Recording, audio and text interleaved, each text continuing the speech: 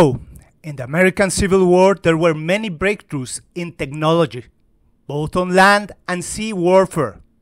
And let us go to the date, March 8, 1862, to the Battle of Hampton Roads. That day, an ironclad ship defeated several wooden vessels, and the next day, March 9th, was fought the first naval action in history between ironclads.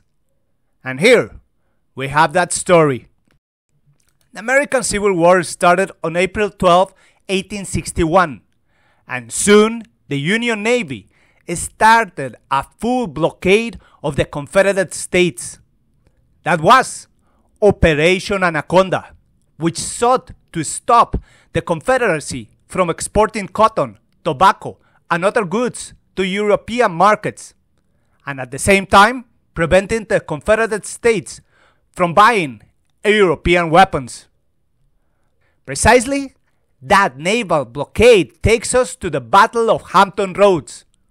By 1862, Confederate forces controlled the southern shore of Hampton Roads, while Union controlled the northern shore, including the powerful Fort Monroe, a fortification which covered the exit to the ocean. And along with her ground units, the Union troops had a squadron of warships to cover the area. On March 8, 1862, that squadron had 5 warships. To the west of Fort Monroe were anchored the frigate Congress and the light frigate Cumberland, while to the east, also anchored, were the frigates St. Lawrence, Minnesota, and Roanoke. All of these were unarmored wooden frigates, while the Minnesota and Roanoke were new hybrid frigates, and that means that those ships had sails and new steam engines which powered a propeller below the waterline, while the other 3 warships only used sails. The 2 hybrid frigates had 50 guns each, while the 2 sailing frigates had 44 guns each and the light frigate 24. In total, the 5 Union warships had 212 artillery pieces, a substantial amount of firepower. Furthermore, at shore, the Union troops had several coastal batteries, and with all of those artillery pieces, the blockade seemed impregnable.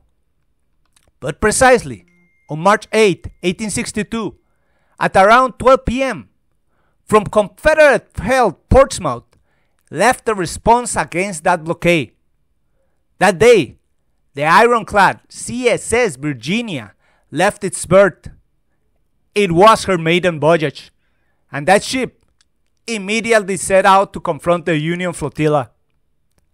An hour later, at about 1 p.m., the Confederate vessel was sighted by the 2 closest Union warships, and one Union officer described the Confederate ship as, "It looked like a roof of a huge floating barn, and from its chimney rose a black column of smoke." But that floating barn had the Confederate flag, and the crews of the Union warships were called to battle stations. Action was imminent. But right now, let us go back in time to the summer of 1861. At the start of the war, the Union Navy had to retreat from the shipyards of Portsmouth, which by that time were the largest Navy facilities in the United States. And unable to take every ship with them, Union sailors had to burn 9 vessels, and among those was the brand new 40-gun hybrid frigate Merrimac. The fire consumed the superstructure of that ship, but its hull and engine machinery were saved, and the Confederates decided to use it. But they created a floating battery by adding a wooden casemate covered with iron. That was the birth of a brand new ironclad. But the enormous weight of that superstructure allowed only 10 artillery pieces to be installed. A meager battery. But by February 17, 1862, that ship was launched and christened the CSS Virginia. And as stated before, a month later, on March 8, 1862, was her maiden voyage, and now it had been sighted by the Cumberland and the Congress, where the crews were called to battle stations. Those three vessels were about to engage in mortal combat. Slowly the Virginia approached, and soon that vessel was within range of the artillery of those two frigates, and also of the guns in several shore batteries. And all available artillery pieces opened up. There were 32 guns in the ships, plus many more on the land batteries.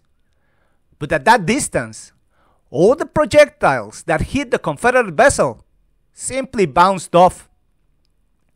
The Confederate ship continued to close in, and faced with that reality, the two Union frigates should have sailed away to start a long-range artillery duel. But the Union vessels were dead in the water, because there was no wind. Meanwhile, the Virginia's advance continued, and at 2:20 p.m., that ship's bow gun fired a single shot at the light frigate Cumberland, and that projectile penetrated the wooden hull, and a cloud of splinters killed and wounded many soldiers. Shortly after, the Virginia passed alongside the Congress. That Union frigate continued firing, but with no effect. And as the Confederate ironclad passed by, it fired a broadside of 4 artillery pieces against the Union warship, which caused a lot of damage. But the Confederate captain pressed forward against the light frigate Cumberland, because intelligence report claimed that that ship had brand new Parrott rifle guns, and those were considered the most dangerous weapons in the Union flotilla. Under intense fire, the Confederate ironclad pressed on without serious damage. And finally, it happened. The Virginia bow hit the starboard side of the Cumberland. To compensate for its limited artillery, the Virginia had a ram in its bow, an implement not seen in a warship since antiquity. And it worked. The Cumberland had been mortally wounded and began to take water, but the Virginia's ram got stuck, and now the Confederate ship was unable to back off. Meanwhile, the guns in both ships thundered. Firing at point-blank range, the Cumberland's guns damaged an artillery piece on the Confederate ship and killed and wounded some Confederate sailors, and also pierced the Virginia's funnel, reducing that ship's speed. But despite that damage, the armor of the Confederate ship remained impregnable. Still, the Cumberland was sinking, and it almost took the Virginia with it. But finally, the Confederate ship freed itself when its ram broke. Now, the Virginia moved away. At 3:35 p.m., the executive officer of the Cumberland gave the order to abandon ship. That frigate sank, and took with it 121 sailors. Now the Virginia slowly moved against the Congress. At this time, the wind had kicked in, and the Congress had started moving. But it ran aground, and now was trapped. Shortly before 4 p.m., the Confederate ironclad stood at a mere 180 meters from the Union vessel, and it started firing. All this time, the Congress artillery had thundered, but its fire had no effect. Instead, now the projectiles of the 4 guns of the Confederate ship started to demolish the Union warship. And after suffering a lot of casualties, at 4:20 p.m., the captain of the Congress hoisted a white flag. The Confederate ship began a rescue operation. But as that operation was underway, Union shore batteries opened fire on the Virginia, killing and wounding both Confederate and Union sailors. So the rescue operation was ended immediately, and the Virginia withdrew. But before leaving, several red-hot projectiles were fired at the Congress, and that wooden ship began to burn. During all that time, the other 3 Union frigates had tried to close in. But first, the propeller-driven Roanoke and the sail-powered St. Lawrence ran aground near Fort Monroe, while the propeller-driven Minnesota had traveled further upriver when it also ran aground. And now that the Congress had surrendered, the Virginia headed for the Minnesota and fired a few rounds against it.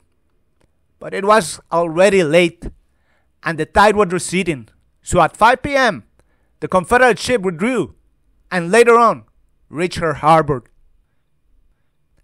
Without a doubt, the Virginia's first day of action had been a resounding success.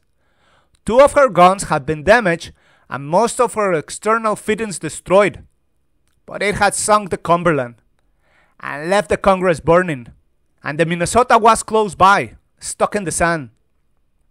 Thanks to her armor, the ironclad Virginia was still in fighting conditions, and its casualties, less than 24 men killed and wounded.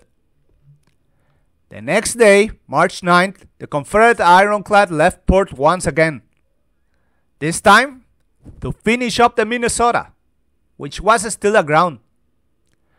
But as it closed the range, the Virginia was surprised by the USS Monitor, a Union ironclad which had arrived to the scene on the night of March 8th. And this ship had been specifically designed to fight against the Confederate ironclad. Soon the artillery of both ships thundered, and they fought for several hours, but the projectiles bounced off each other's armor. The ironclads were impregnable. Then both ships tried to ram each other, but the Virginia was too slow and cumbersome to hit the little Monitor. On the other hand, the Monitor did hit the Virginia, but the Union ironclad was too light and had no real effect. Finally, both ships' captains gave up. The battle between the Virginia and the Monitor had been a draw. Well, the Monitor ironclad had a very interesting innovation. An enormous turret capable of rotating 360 degrees to face an enemy from any direction. And I must point out that the ships with turrets were the future, and from that moment on, numerous variants of turret ships were commissioned in many navies.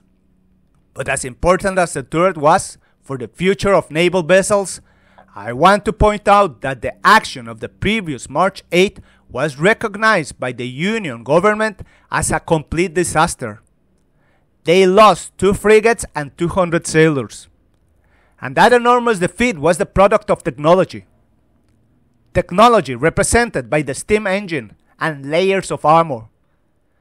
The Battle of March 8 showed that sail warships had limited value, and that wooden ships were no match against ironclads. Iron plates and engines were the future. But I must point out that the Virginia and the Monitor had a great drawback. Those ships were floating batteries, designed for coastal defense, and had not been designed to travel in open seas. In rough weather, they could sink, as happened with the Monitor. Months later, as Union ground forces began their gradual advance to the area, the Monitor was sent south to be part of another blockade.